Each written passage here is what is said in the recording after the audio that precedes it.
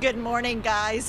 We are on the Michigan Avenue Bridge, one popular spot. Another is Upper Wacker between Columbus and Fairbanks. And as you just mentioned, look at the crowd here. There's no more room. It's hard to find a spot to watch this decades-long, unique Chicago tradition. No other American city does St. Patrick's Day like Chicago does.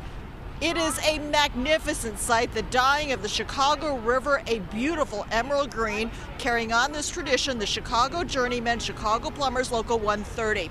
Plumbers on board boats transform the river, something they started doing in 1962. A union business manager got the idea after seeing green stains on a plumber's overalls from a chemical used to detect leaks, and he said, "Call the mayor, we will dye the river green." This is how revelers traditionally kick off the weekend in Chicago. After the river turns green, they head to the bars and then on to the St. Patrick's Day Parade starting at Columbus and Balboa.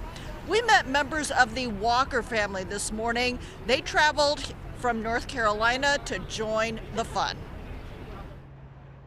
So playful, and everyone has like a childlike energy and enthusiasm, and like just the maximalism of it is so playful and fun. It helps us celebrate our Irish heritage as well, but then also to be around people of other, races and ethnicities in Chicago to celebrate the diversity of this place. It's important. We're going to get some breakfast. We're going to watch the river turn green. We're going to catch the sun coming up here, ironically at the same time, and then just be around friends and family. It'll be great.